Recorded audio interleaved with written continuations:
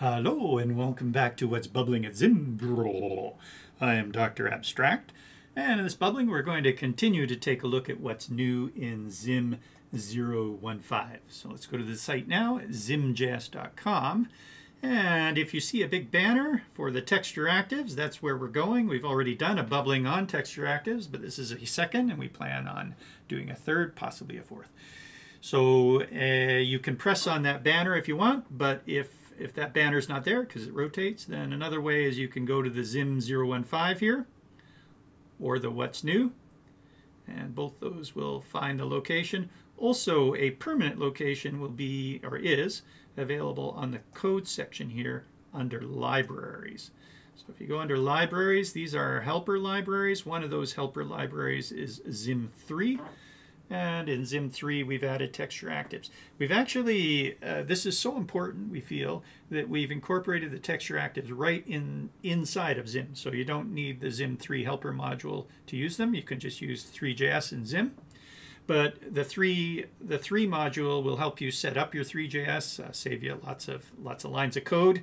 So that's also there in most of the examples. As a matter of fact, all of the examples use the 3 module, but we've also provided a couple of the examples for the first one here, and for the last one on the HUD, we've provided raw examples where we're doing it only using ZIM and threejs without the 3 module. All right, we took a look at the first 3, but I think we can press on any of these here if we want, or press the TextureActive and kind of come back to where we were looking before. These are the latest things in ZIM 015, and we've already done bubblings on the generals, and we did bubblings on these first 3. So let's go now through the last 3 of our initial TextureActive examples. We press on this one. Let's see, this will have some sound. I'm not sure if it'll come out for you. Yeah, I think that's coming out for you.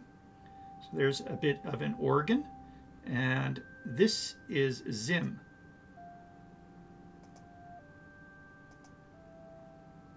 Nice, huh? Oh, as we get closer to, it gets louder.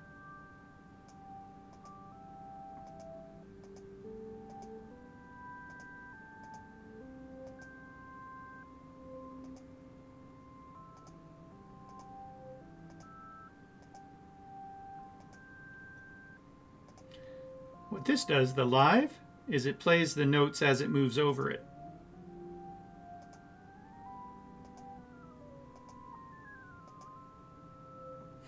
Nice. Okay, so what have we got here? This is a ZIM, let's see, what is it? Selector. This is a ZIM selector right here, and we put that ZIM selector on on the cube, or on the box, I guess, on the box there. The back is normally flipped, so we had to do a little bit of magic to make it match. But the top, see how it's on the top and on the bottom? That all works out just fine. But the backing, if we didn't do a little bit of magic, and we've abstracted that magic to make it easier for everybody, but if we didn't do a bit of magic flipping that material and flipping the raycast on it, then as we moved the back to here, the front would move to the other side.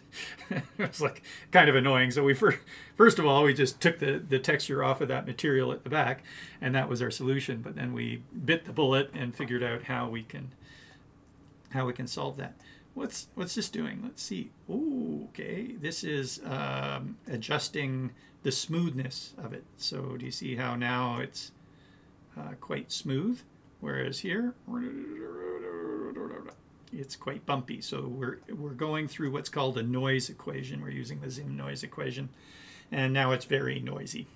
not sound-wise, but visually-wise or data-wise. It's all over the place. Whereas now it is smoother. And then this one is doing the speed. This is actually kind of fun to do when the sound is going. Right, so there's slow right to a stop. So this is ZIM as a HUD. And we can turn off the HUD and on the HUD. It's still in threejs. It needs to be in threejs because once we are using TextureActive, we are we're receiving a ray casting from threejs and passing that right into create.js, which is what Zim's built on. And that flows up through to Zim. But if we're passing it right into create.js, we can either use it or we can't. So that's taken over the mouse and the pointers and been replaced with the raycasting coming from threejs. So we can't just overlay Zim and working like normal with mouse pointers and then have threejs working underneath it. First of all, the canvases conflict. Second of all, the data that we're using for where our X and Y is also would conflict. But that's fine. It all worked out just well here. We've got an ortho camera that the HUD is on, and then that has a scene as well. And then we've got a normal threejs scene and normal camera, perspective camera in the back here. Isn't that amazing? Up here is a selector, so let's hear the sounds of this.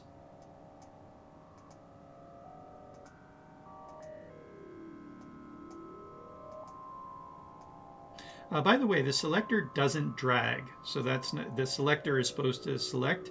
We could make it so that we could drag along this, but the selector is specifically sort of like one of those television components where you pick a letter and it moves to there. The selector can also move in a grid. Right now it's just moving in a straight line, but that could also work in a grid. Oh my goodness, what are these sounds? Let's get out of Cosmic. There's Buzzy.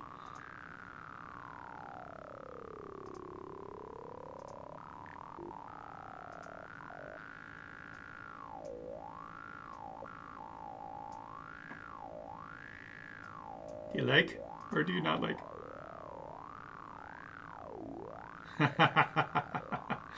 Okay. Alrighty, so that's Buzzy, Cosmic, and Oregon.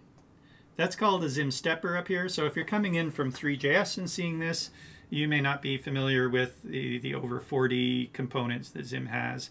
And they're all quite beautiful, very customizable, and well beyond Dat GUI or something. I mean, Dat GUI has its place if you want to concentrate on the art that's being made solely, but with ZIM, interface is an art. It makes a complete app, and we're treating the interface as part of the app in the system. And I think you will love the ZIM components. Again, you can see those. If we press on here or hit the T key, here are those components in ZIM live. So that was left on Oregon. If I click it to Cosmic and come back, it's Cosmic. So what we're doing is we are mapping the canvas of ZIM, of those ZIM parts, the cache canvas actually, we're mapping those onto the texture. That's a threejs canvas texture. Then we're using ray casting to pass in the X and Y data so that we can be interactive on these things. So isn't that cool? And here we go. We can slide through the these are the selectors, the two. One, that's the one there, and here's another right here. And we're going to take a look at the code in a future one. Note this is piano keys, by the way. That's why the colors are like that. Those are the black keys. And we'll show you how we built those selectors. And then here's the couple toggles. So I can hear the sound right now because we just toggled it on. So in other words, we could play that there as well. And then this is the slider and the dial. Aren't those beautiful? These are cached as well. Normally they're even more beautiful, even crisper, but that's still fairly crisp right there, crisp enough. But we do have retina crispness on the canvas when we don't have to cache it to go to the GPU. But that's fine. It's still crisp enough. So there you go. Neat, huh? And close that and come on back. So that's the first one we want to take a look at in this bubbling. The second one here is on a model. Well, it's not quite on a model actually. What we did is we put a plane on top of the model right there. But there's a model. As you can see, we could have probably put the texture on one of those things in the model if we dug in and sort of found the material or replaced the material, etc.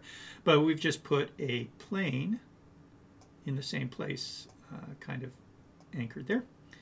And you ready? Press for a puzzle. Okay, check this out. You ready? Whoa. Isn't that beautiful? So this is a scrambler. It's kind of like 2 lines of code in ZIM. Let's solve it. It's a AI version of Dr. Abstract.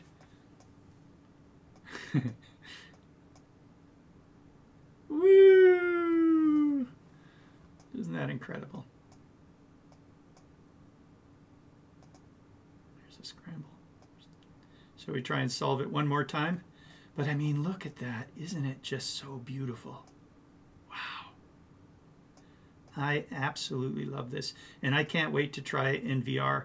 I've been wanting to do this in VR for so long because we put pictures of this in VR in our worlds in AltSpace. We put them on the walls all over the place of amazing artwork, interactive NFTs and stuff. And I so badly wanted those walls to be interactive, and they weren't.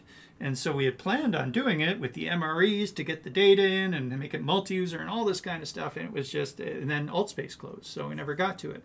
Now we have this opportunity for any VR worlds made with A-Frame and so forth, like Banter, etc. Banter is SideQuest folks, and oh, we can't wait to talk to them and see if we can get ZIM in for their menus, or into the worlds as interactive walls and surfaces. If you think about it, the 3D world is filled with flat screens where we most often work. Those are our mobile devices, our monitors, etc. And so why would the 3D world be all that much different? I mean, there's opportunities to make beautiful 3D interfaces, like doorknobs and stuff. We've had those types of interfaces before, but we've gone so much into screens that it kind of makes sense to bring the interactions onto those screens. And I hope you're really liking the looks of ZIM, because we really like it. So let's carry on and take a look at the next one then. This is the HUD example. The last HUD example with the organ is a little complicated. We were scrubbing through noise and so forth. It's not too bad. ZIM certainly makes it simple. But we wanted a nice, simple, straightforward HUD example with just the interfaces without too much fuss. So here's what we've got. We can now increase the speed of that model. We can change the colors. Well, it's not a model of the mesh right there. And so that's a threejs mesh, a pretty impressive looking one, I must say. And there's the changing of the colors. And then up here, we're kind of whoosh using animate in ZIM. So ZIM's got animation that rivals GreenSock or GSAP. We have as much as they have, if not more. We can animate along paths and do all sorts of drag along paths through our animations. So there's all sorts of things, and I think you'll find it simple, very simple to use. ZIM animate. So there we are animating to our different places. We're also animating the speed and changing the rate based on that as well with a slider. And once again, we are hiding the HUD. If we press on this, we see the HUD elements. There's the slider right there. These have been quite customized, although the picker is right out of the box. This is tabs. It's right out of the box. We've added some corners on those tabs. This is a slider right here out of the box, although we can make our sliders look a lot different here. And we added a kind of a backing of that to say, warning, warning, warning, you're going too fast. Okay, isn't that cool? So back again to here. And once again, if we chose the orange and come back in and scroll on over here, the orange is picked. If I pick the pink and hit the T key or come on back, then it's pink. So that's a live mapping. You don't have to show the end user that. The idea is that would help you as you're creating. And we're going to show you some code about how all this stuff was created in an upcoming bubbling. Often, though, if we're going through a lot of code, then we'll do ZIM Explorers. And ZIM Explorers are hour-long videos that really gets into the code. So in our bubbling, we'll probably take you through maybe one of the examples, and then the rest will be in Explorers. It'll probably be enough of a bubbling to just show you, say, that first one. All right, so if you're excited by all this, like we are, then please come and visit us at zimjs.com/discord and zimjs.com/slack. We'd love to hear from you there, and we'd be more than happy to give you help on getting these TextureActives into your Three.js. And welcome to the ZIM world. Cheers. I'm Dr. Abstract. Have a great day or night.